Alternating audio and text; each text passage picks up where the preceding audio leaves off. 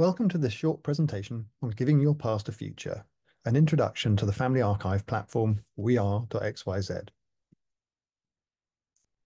Our biggest challenge as family historians is how to get sustained interest from members of our family and how best to pass on what we know to future generations, in particular the ones that will take the same level of interest as we do. We think we've come up with the solution, or at least a part of it, and that is a living archive at the heart of the family. It's personalized to each family member, and it has broader appeal than just family history.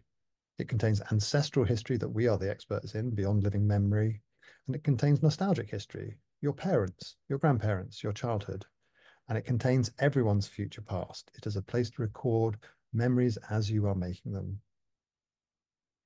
I'm going to go into a demo, and we're going to look at those facets. I'm going to start with capturing beyond living memory, that's ancestral history, and then I'm going to move on to looking at nostalgia and our future past. Okay, so here we are in my family's archive. You'll see the main family tree, and I started this archive by simply uploading my GEDCOM. And it's automatically laid out a structure for me. This is the home level where all content is aggregated. I have a menu up here, families, and that allows me to get into sections for each family, all automatically calculated from the GEDCOM. So if I go to the Davies family, here we are. It's automatically calculated how I relate to the Davies family. And I have these sections. I have where I can write an overview. So I've written an overview of the Davies family, where we're from, beautiful part of the world, Shropshire and Montgomeryshire, the first ancestor I can find, William Davies, and where he lived, and then this beautiful little subtree that is a tool that we are able to create on the platform. And my great-grandparents, the first ones we can see, where they lived, so on and so forth. We have the tree that we saw. We have all the articles, research articles that have been written about the Davies in a curated order. We have documents relating to the Davises. That's my dad hitching around Europe in 1954, after the war, with lots of rubble that's still around the place. We have media, which is broken into albums, as well as just general media. And then we have occasions, lots of occasions. So it could be holidays is a good one. We've got my parents' wedding down here. Artifacts, lots of lovely artifacts. That's my dad's Tigger. It sits in Stapleford here, which is where they live now. And look, here's little Tigger in probably about 1939. Here's Tigger today, and here's Tigger with my dad now. So it's a lovely artifact that we've captured. And if I just go back, then we have places. This is another section. So these are all the places to do with the Davies family. And they're on this map here. And let's go and have a look. Here's a little Shelford, for example. And I could do a little 3D getting closer. We can go and have a look at the next place. A place called Chasewood in Weybridge.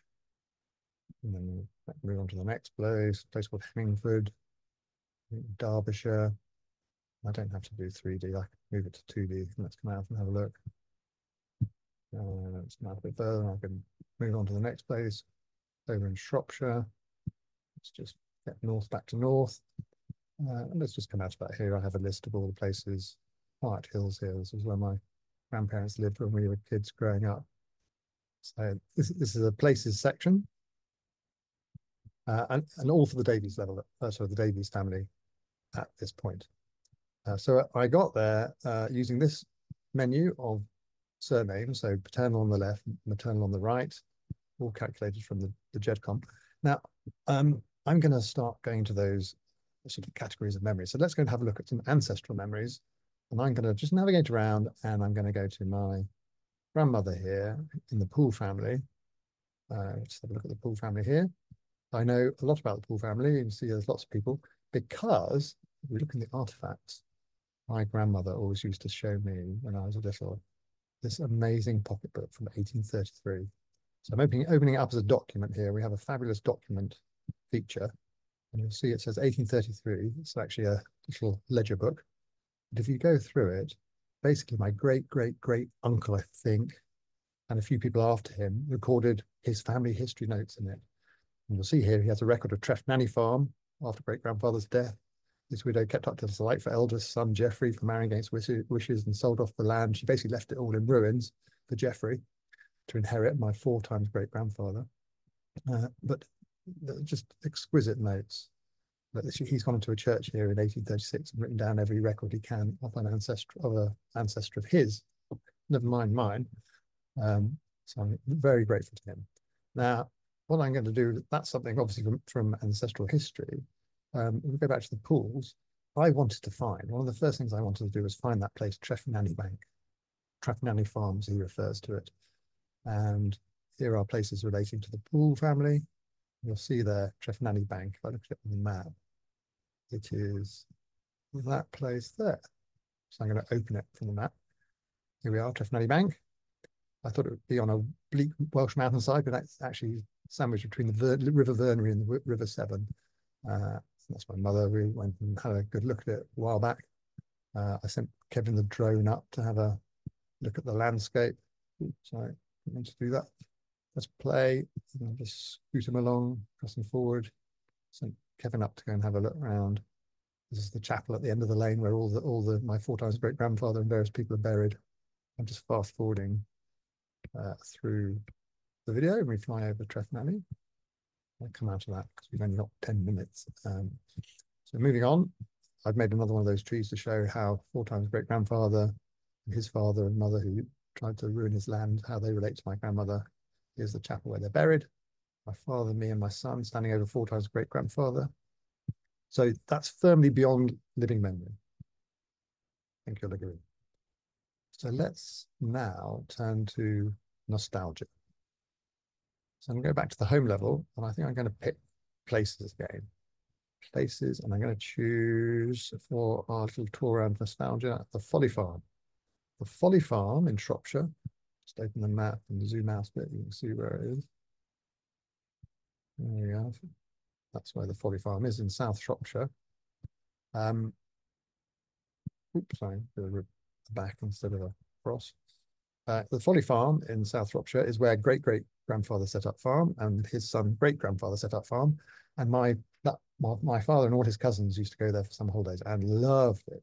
In fact, one of his cousins was practically brought up there, cousin Anthony. And I spoke to him and he came in and he labeled all the field names because he could remember them as a childhood.